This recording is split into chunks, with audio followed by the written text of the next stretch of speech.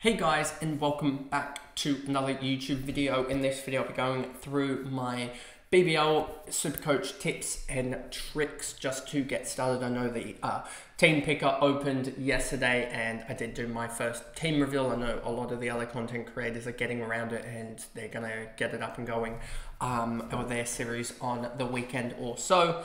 But I thought I'd just release this video now that I have a little bit of time, just sort of reiterating my tips and tricks from about 9 or 10 months ago, adding a couple more and sort of not modernizing, but sort of updating, I would say, the tips and tricks with regards to the 24-25 campaign rather than the 23-24 campaign.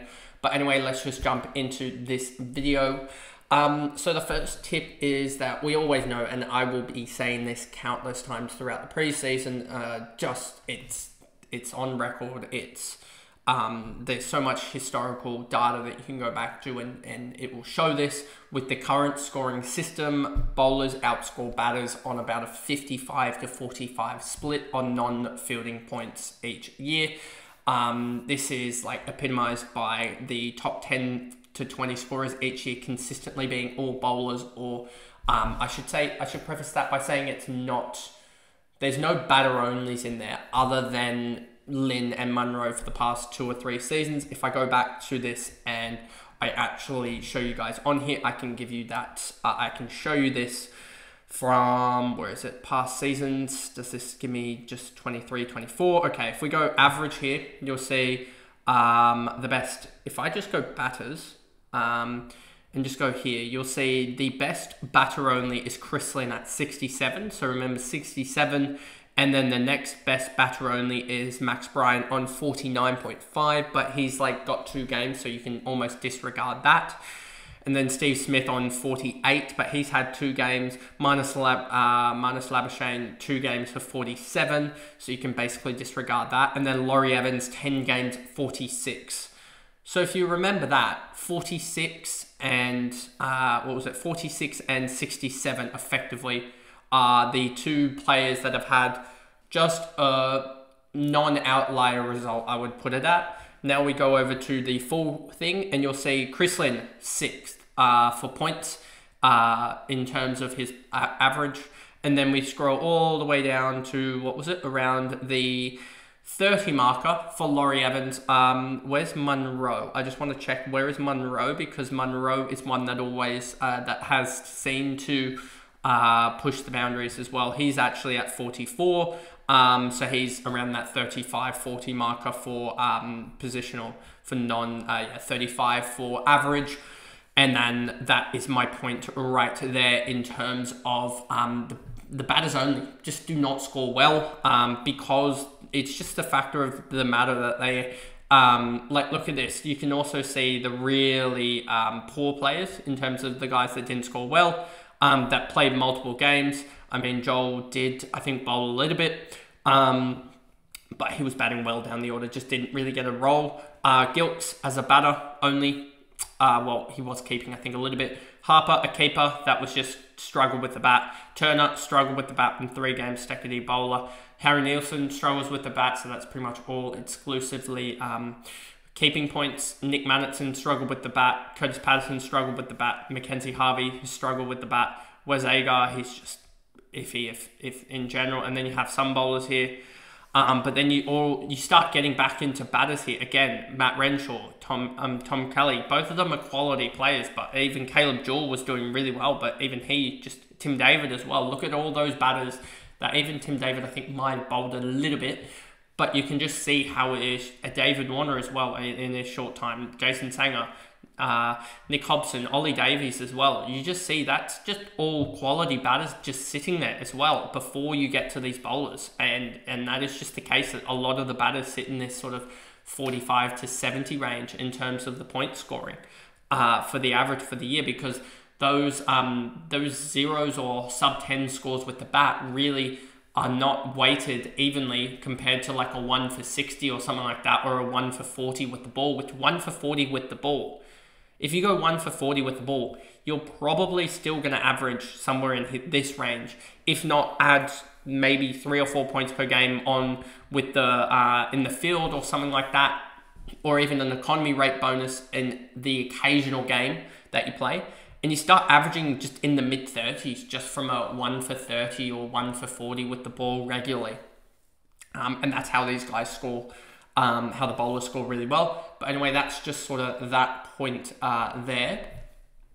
And therefore, the point with the team picker is, and you'll see this throughout my whole pre-season, I think, is just that all bowlers can be placed within the batter slots, unless they're on the bench, on the double or cash generators. You'll see that, and I'll flick back to my current team build, which I don't think I've changed. All bowlers, I said, unless they're on the double or cash generator or on the bench, all batters, you can see cash generators on the bench, and they have doubles coming up, I believe. Let me just double check that. When is the Thunder double? Which we'll get to. Thunder double out there, that's not good. And then there's that, okay. So there's that point there. Let me just go back here. Number 2 is that you can exclusively bring in bowlers each trade period, and that's pretty much that is conducted as they'll score more than likely. It's not saying that they'll exclusively score more points than batters. That is not something that you can just confirm by just bringing in bowlers. But I think it's just more about playing the odds, and the odds are that bowlers will outscore batters every single time, because we've seen that in that pretty much you need something around a 200 score or something like that, and have only about 7 or 8 wickets in the game for batters to outscore bowlers. So you need somewhere around 400 runs scored and only 7 or 8 wickets or something like that for bowlers to be outscored by batters. But yeah, it's something crazy like that, just because of the way the bowlers score is added up compared to the batters. And so I'm not saying it's a 100% chance, but I'm just saying it's a very likelihood chance that batters will be outscored by bowlers regularly, and that's how you make that's how you make smart decisions, I would say. And this is purely down to the fact that 1 for 60 off 4 overs is more than likely to be the same as a 20 off 16 with the bat. Or expand that to a 2 for 45, which we've seen so regularly. A bowler gets smacked around for 3 overs, comes in last over of the innings, takes 2 for, and then that is the equivalent of like a 30 off 21 or a 20 off 12. And I can expand that to, say, even a 2 for 60. Doesn't really make much of a difference compared to 2 for 45, unless you just take away the dot balls, which like 5 points, give or take. Like that could still be like a 2 for 60 could still be valuable as like a 30 off like 23 or something like that. That gets into that 130 strike rate bonus.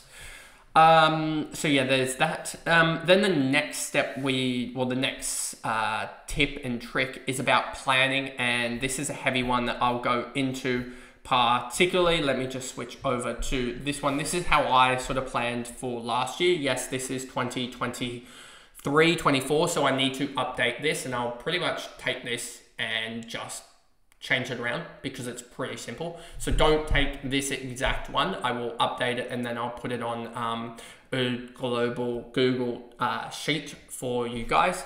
As well as how I set this up as well. This will be pretty easy to change over, and I'll change some things as well, so to make it easier to actually give you guys the projected price change, as well as a price changer where you can sort of model it, etc. So I'll do that in the month and a half that we have. I think it's 58 days, I want to say. No, not 50. 48 days, sorry, till the first ball of the season, or somewhere around that marker. But yes, I will be doing this. This is how I sort of plan for it and how I get ready for the season, I guess. But anyway, let me just jump back in here. I can put this over here. That would be better, I guess.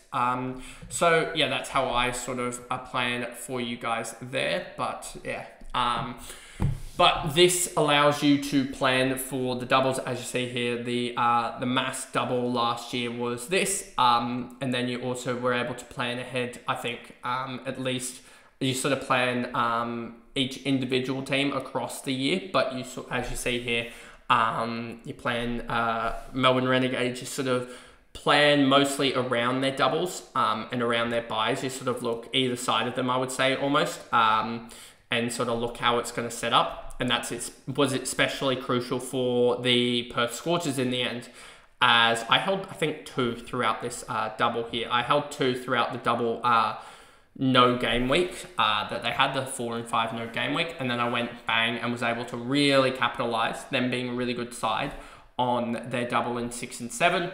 And then, yeah, this is just that massive XL that I was talking about that I will reset up for next year for it. And yeah, I've also heard some of the content creators say that they work in 3-week chunks, and the reason why I don't necessarily believe in that theory, even though I understand it, is just if you look at this and you look at, say, this here, this 3-week chunk, and I know I did this 9 months ago looking at this exact 3-week chunk, you would stuff yourself over looking at this 3-week chunk here. Because even if you just say, yeah, I'm going to work on this 3-week chunk here, you would probably stuff yourself over with this buy. But it's more, I think, in terms of this, that you would stuff yourself over in terms of looking at this 3-week chunk here, and you would not be able to necessarily access, I don't think, all the points in these 2 rounds if you look at it in 3-week chunks. So I do think you have to look at it within a season as a whole, or look at it in terms of the individual teams and how you're going to set up, because you're going to have outlier results in there. If I just go back to, I think it's on the bookmark here. So if we look at this is the, I think, the confirmed BBL schedule, and I will double check that and put it all into an Excel document for you guys. But if you look at that in terms of a 3-week chunk, if you were to just go, yeah, I'm going to look at a 3-week chunk here, bang, rounds 1, 2, and 3, and not look at rounds 4, you would probably stuff up, I feel like, this Melbourne Renegades, because what's the plan in the Melbourne Renegades? In this round 4, I'm just looking at this quietly here. I reckon this is where I'll play one of my boosts here in round 4. Partially because in round 4, you'll see that there's 2, you have to access both this one and this one. And if you think about it, you're probably going to have to hold 2 Melbourne Renegades players potentially in this, because I like to get up to 4 players. You're probably going to have to hold a Melbourne Renegades in here, just so that you can access this round 4, and holding that will be crucial. So yeah, you're probably going to have like maybe 2 Melbourne Renegades here, or 3, then go down, maybe have 3 maybe here, maybe 2, then jump down to 2 here, I'd say, and then have, I think you're going to probably start with 2 strikers, guys, and then have 2 here, and so you have 4 here, 4 here. So that's why I'm saying that working in 3-week chunks can sort of can create blind spots, I think is the most easiest way to describe it, I would say. And then that will, it becomes very, very hard to recover it, I guess, or you basically have to just kill off a round. And a lot of the time, those rounds are the most dangerous rounds. Those where you've got 2 or 3 double game week teams on, and those are the most dangerous rounds when you leave yourself with a big blind spot. So yeah, pre-planning can make trades very simple and limits overthinking, in my honest opinion. So yeah, there's that one there.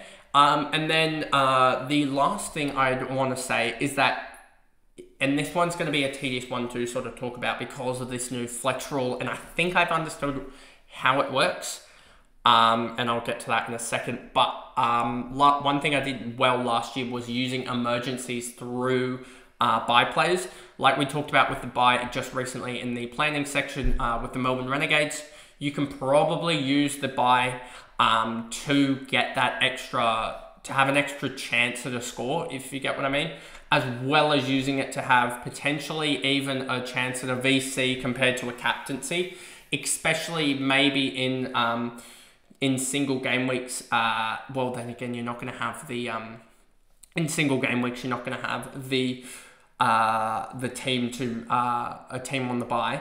But yeah, in terms of just having emergencies, they work really, really well in the doubles just because they allow you to have more stabs at it, especially with these guys that have sort of iffy roles early on in the season or late on in the season when you have, I had a good about 600, 700k worth of players on the bench that can allow you to basically have a chance off with two sort of partial premium players, I would say, or sort of mid prices, and use them off against each other and sort of confirm points almost in a way. I know I did that last year with Dan Lawrence's 120 in the final round, as well as Ben McDermott's 100 or something like that, or 80 odd, I think it was. I think it was 75. And then also Stoinis's 69, I did that. So anyway, let me just show you what I mean by that on the video here. So you'll see here with Sam Harper, say Sam Harper's not playing and I had maybe another, say I had another wicket keeper in this Turner slot. I would probably have done something like, and Philippe plays early, you'd play Philippe in the emergency slot here. We'll set that for the time being. You play Philippe in the emergency slot. If Philippe goes well, then you'd have the dead Sam Harper or the bye Sam Harper there. And then you wouldn't have to play this wicket keeper in that slot. But if that was the case, if Philippe had a shocker, then you could just put Turner or the wicket keeper equivalent, in this slot here, and then Harper would go to that position, and you get a double chance of this. Now, with relation to the flex position, I think it adds a little bit more. I mean, it's in the name, flexibility. I think it also adds some comfortability with the way it's sort of done and conducted, in that you get 12 stabs at it.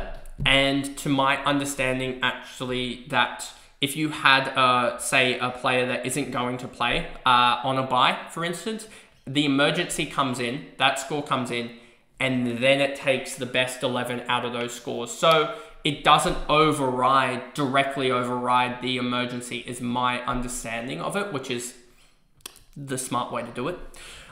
Because then it would just make emergencies pointless. It would be like it would be the only emergency, the flex, if it was that case, which is not.